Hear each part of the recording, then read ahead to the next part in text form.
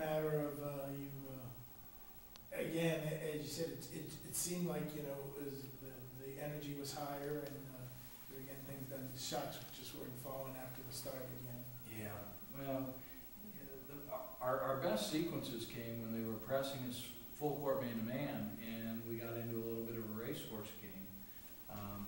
And that happened early and that happened late. We didn't attack their zone press and zone defense very well for the most part, and that's where they slowed us down there in the middle part of the game. But yeah, as you look at the shooting again wasn't great. One thing that I am encouraged by was the fact that we attacked the basket. We were aggressive, 30 of 43 from the line at 70%, and that was something that we had talked about. We've got to attack the basket. We can't settle for jump shots. We're not a great three-point shooting team, but one thing we can do is use our size inside, and we can run the floor, get out in transition, and those, you know, we got a lot of points at the free throw line because we were much more aggressive tonight.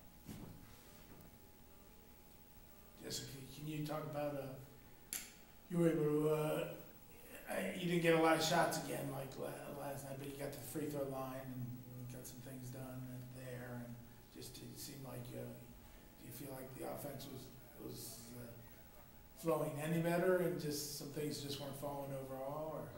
I feel like we flowed a lot better. We switched it up a little bit, and I felt like that worked more for us than what our previous offense was.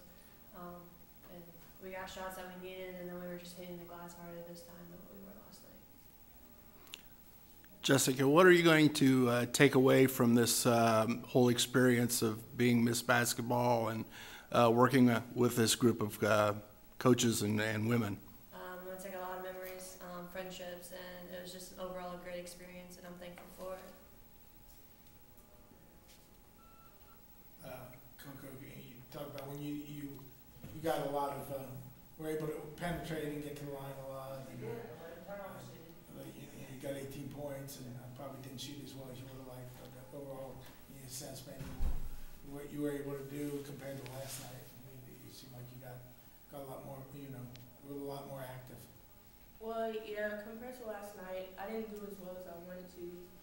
So I basically thought about it overnight and figured if I could, drive, I could kick it out to an open player, or if they saw that I was starting to score, that they would come and try to stop me, which opened it up for my teammates where I can pass it to them to get easy buckets.